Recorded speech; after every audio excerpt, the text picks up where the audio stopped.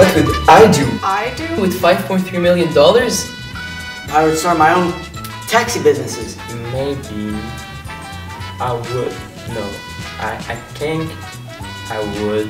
I'd make a movie on my life, and obviously I would be starring in it. Funny you asked that. I don't know. Why are you asking me this question? It was at this moment my mind opened up to realize I had a variety of possibilities that came up to my mind. Once that's done, I would fire all of my colleagues. No, yeah, I'd buy. I'm almost sure that I'd buy. With Henry as Ryan Gosling, because Ryan Gosling is really attractive. Because you seem to have quite a bit of a fortune yourself. The thing is that they would be angry against me, and they would come back with a vengeance with their own taxi businesses. And so it would be some sort of a epic taxi standoff of the century. I could buy a new car. Or get a new pet. No, maybe not. Then we'd realize that the mayor and some of my old taxi colleagues had called the mafia on me.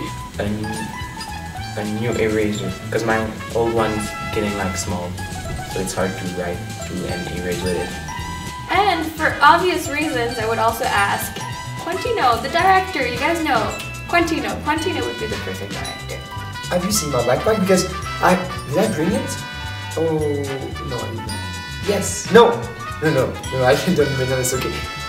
I've never heard of this 5.3 million before. I have no idea what it implies. I have nothing to do with it, whatever it is. I just don't understand why you'd ask me something like that. They were onto me from the start, and so I flee right through the Champlain Bridge, my own taxi.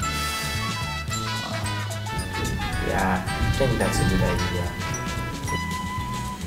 Maybe go to Australia. You're narrating again. Oh, I would buy a new coat. Yeah, definitely a new coat. That means they're probably onto me right now.